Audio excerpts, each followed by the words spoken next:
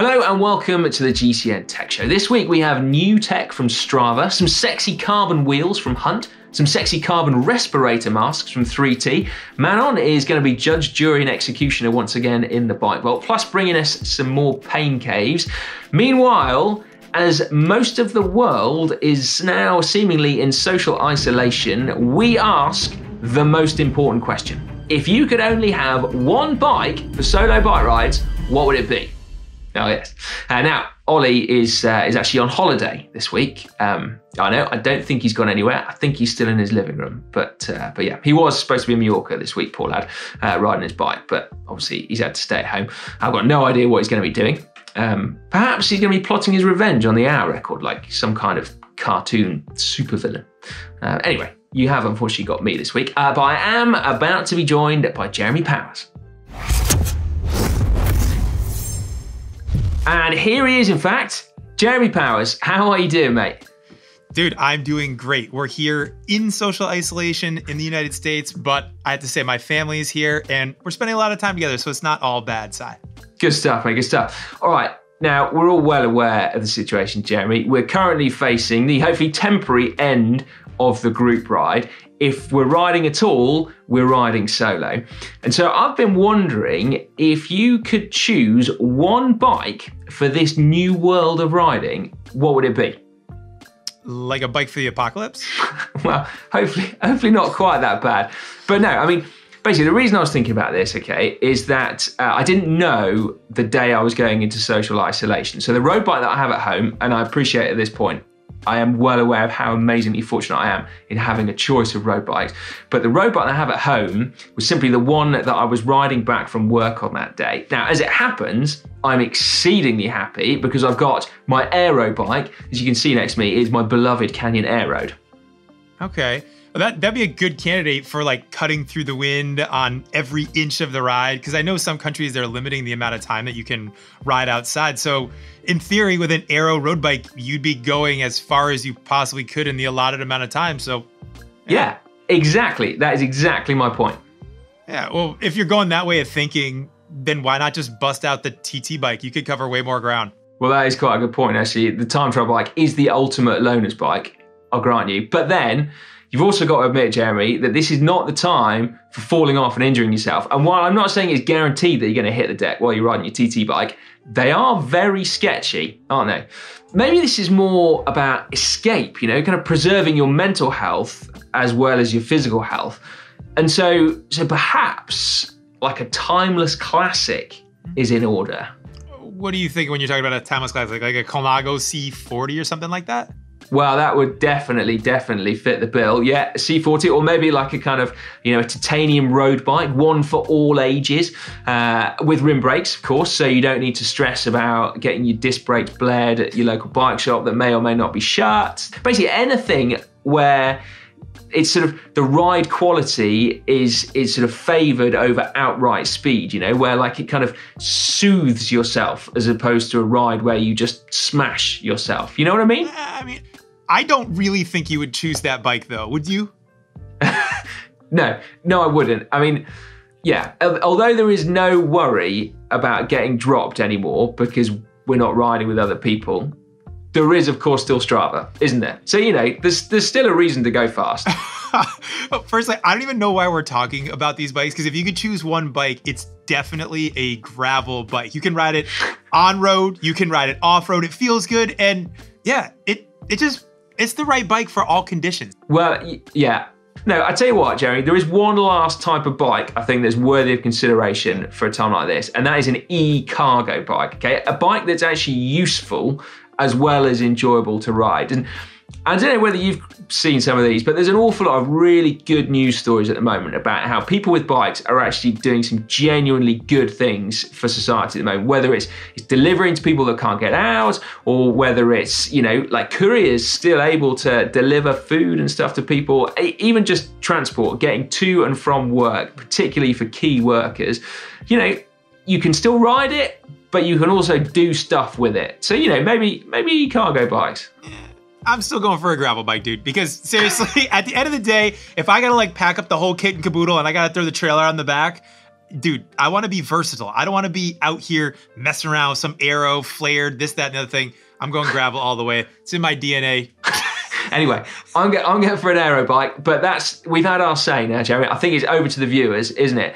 Super interested to know if you could choose one bike, any bike, for solo riding at the moment, what would it be? Aero bike, timeless classic? Would it be a gravel bike? Let us know in the comment section down below, and also maybe vote up there as well. It's now time to take a look at some of your pain caves that you've been submitting on the app. Now, no doubt you've been spending a lot of time in these pain caves over the last few weeks, as some of us can only ride inside, so it's quite important to have a nice setup. So if you have a pain cave that you want to submit, just go to the GCN app and submit it there, and maybe we'll feature it in next week's show.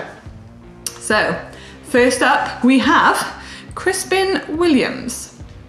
And he's had an old greenhouse and replaced it with a new office / pain cave. Got his turbo mat, trainer, bike setup, got a screen and a fan. Fans are very important because I can imagine it can get quite hot in that shed when you're working out. Very nice setup. So next up we have Woodhams, upgraded a freezing cold garage to a cozy pain cave. Oh yes, that's not much of a pain cave before, but after, that's a really good upgrade. I like this. It's even got the helmet and shoes on the walls. That's a big upgrade. Done very well there. Nice.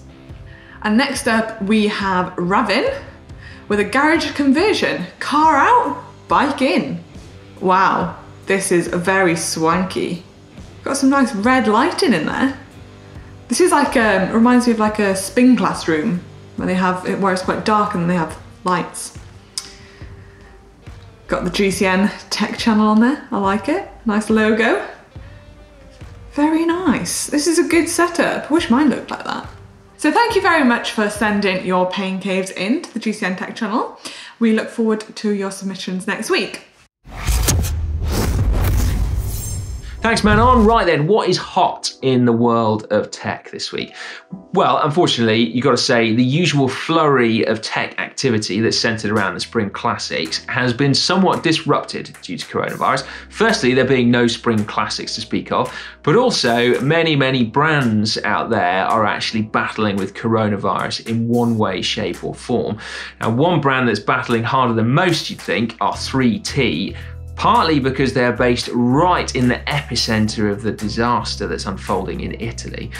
Now, last week we said that they'd been putting together this bundle of 3T bike plus elite trainer that was heavily discounted and with all profits going to help local hospitals, which was amazing. And you got to say, particularly hats off to Elite, who could have sold out of trainers a gazillion times over, but they were there doing what they could to help out local hospitals. But now 3T have stopped making their carbon tonneau cranks in their Italian factory, and they've started making parts for respirator masks out of carbon instead, which I think is just brilliant. Hats off to them. Now elsewhere, Strava have been working really hard and they have been able to release their new update, which adds additional functionality to their route planner. Now, it basically taps in to the 3 billion activities that are archived on Strava. And they've built this algorithm which allows it to suggest routes from any point in the world. Actually, I say available anywhere in the world. I don't actually know that. I'm sure if you tried to stick a pin in a point in Antarctica and asked to go for a road ride, it might struggle with that. But anyway, you need a Strava subscription for this. And then basically when you end up in the Route Explorer function, you can choose what type of activity you do. So running, if you really must, or cycling, of course. And then you can choose how far you want to go. And it will give you 3 options at that desired length. So for cycling, you go for 20K, 30K, 50K, 100K, world's your oyster. You can also choose how much climbing you do in that ride. And then you can also choose choose what surface you're riding on. And it doesn't just cross-reference the route against the data on open source maps. The Strava say they also reference it against the types of bikes that their users are using on those routes, which is pretty cool. Now, one thing that I'd wondered was whether or not it can differentiate between really popular roads that are great to ride and those that get you to and from work. Because I don't know about you, a lot of my Strava rides are commutes. And also, I don't actually say that they are commutes most of the time. I'm just too lazy. So the good news is that Strava will automatically discount any that someone has tagged as a commute, but it will also discount those rides that look suspiciously like commutes as well. So there's basically no chance you're going to actually end up at my office. So it seems like a really good thing to try out. If you're traveling somewhere new, be it on holiday or with work, you can automatically get rides that you know are good to ride because loads of people already ride them. That may not be particularly relevant in the current situation, but what might be relevant is actually trying it out around where you live at home. See whether or not you can find some new and different routes to ride. The only thing that I did wonder is actually how it's going to manage to find those amazing secret roads because they're not popular. So maybe there is still a place for good old-fashioned sleuthing, either with a map or indeed just stalking a local rider and stealing their routes. Anyway, changing the subject now from software to hardware, I am a sucker for lovely, lovely wheels, and Hunt have just announced 2 new pairs of wheels that are impressively light and they claim impressively fast. They're called the 44UD and the 55UD. UD referring to unidirectional carbon spokes, which Hunt say are stronger than steel. They say that they have greater vibration damping qualities than steel and are also lighter than steel. And the numbers, by the way, refer to the rim depth. Now, weights, as I said, are impressive. So the 44s come in at 1,398 grams for the pair. The 55s come in at 1,456 grams for the pair. And in terms of aerodynamics, Hunt have, of course, tested them both thoroughly in the wind tunnel, and they're claiming that they stack up exceedingly well against the competition. Say what you like about wind tunnel tests, and I know people have strong opinions on them, but one thing that is remarkably impressive, and you can't refute, is the price. They come in at shade over £1,000, and also they come with a lifetime crash replacement, which is great. Those seem to be cropping up more and more at carbon wheels now, and it's absolutely amazing development. Right, lastly, I'm going to leave you in hot new tech with a study, actually, which I found, or rather I observed a link on my favorite Twitter account, Cycling Science. And it is a link to a study called Bicycle Aerodynamics, History, State of the Art, and Future Perspectives. And if you're already an aero nerd, you will probably be familiar with one of its authors, a guy called Bert Blocken, who's based at Eindhoven University, and he's already authored a whole stack of exceedingly meaningful research into bicycle aerodynamics. If you are that way inclined, I highly suggest you go and have a read. We will stick a link to the study in the description beneath this video. If you haven't got an hour, possibly more to spend, then I will leave you with a factoid. We often think, or at least I do anyway, that wind tunnel testing in bikes is a relatively recent thing. But no. Apparently, the first recorded wind tunnel study was in 1953 by T.M. Kawamura, and his paper was called Wind Drag of Bicycles. And the second thing is that the authors conclude with, in their words, forgive me, I'm going to read this, the many degrees of design freedom that remain in bike design leave ample room for further aerodynamic innovations and improvements. Which is great. I can breathe a sigh of relief because it means there's going to be loads more amazing tech still coming down the pipeline. And Ollie may yet be Eddie Merckx's hour record. Okay, it's time now for screw riding upgrades, buy upgrades instead. And as ever, we're going to start with the results from last week. The winner, remember, gets a GCN cap. Oh yes. Now, we gave you 2 pretty banging bike transformations, I think, last week. First of all, we had FR Castro's gravel bike for his young niece, which was super cool, wasn't it? And then we also had Yucca's restored Olmo, and it was super, super close. It was 53% of the votes going towards the Olmo. So congratulations to Yucca there. That was a fine win, but a close one nonetheless. Right, this week, first up we got this from Julian Goulding, who said that he found this old Healing Commuter, which is apparently a classic New Zealand bike. I didn't know there was such a thing, but apparently there is, in a forgotten bush, or forgotten about in a bush, perhaps. Now, with a budget of just 80 New Zealand dollars and a whole pile of mountain bike rental parts, he brought it back to life. And I'm kind of struggling to fathom this because he's added a derailleur and disc brakes, not to mention a stem conversion and internal cables, plus a sweet paint job, I think you'll agree. And it just looks absolutely incredible, doesn't it? I mean, genuinely mind-blowing. Yeah, I could look at that all day, quite frankly. Then what is it up against? Up against this from PZR Higgs. This is an old Claude Butler. He said he bought it originally as a frame set off eBay, built it up, then got bored of it. So he's had it powder coated in black with a sparkle in the lacquer. Oh yeah. New pink decals, pink bar tape, BLB chrome fork, 3T bars, polished stem, and just look at that. I mean, that looks awesome, doesn't it? I'm going to say I'm biased, but I think anytime a Physique Arione appears on a bike, the bike looks fast. But it's kind of reminiscent of like a classic Colnago, particularly with that straight bladed fork on there. And the kind of like, well, I just think that's great. I genuinely would not know which one to choose. You got the one that was dragged out of a bush, literally, and restored on a shoestring to a pretty cool looking town bike. And then you got this, which is just like now a mint looking road bike. I don't know. Anyway, it's not up to me to decide, it is up to you to decide. So make sure you cast your vote and we will give you the results next week. Now it's time for the Bike Vault, my favourite part of the show, where you submit pictures of your bikes and I vote if they're nice or super nice. And if they're super nice, the bell gets rung. If you do disagree with my judgments, you can have your say by voting on the bikes in the app. Now, first in, we have this from PJ Noki. And this is Specialized Range Pro with Durace Di2. And it's got purple glitter. Oh my days, I wish Ollie could see this, he would love it.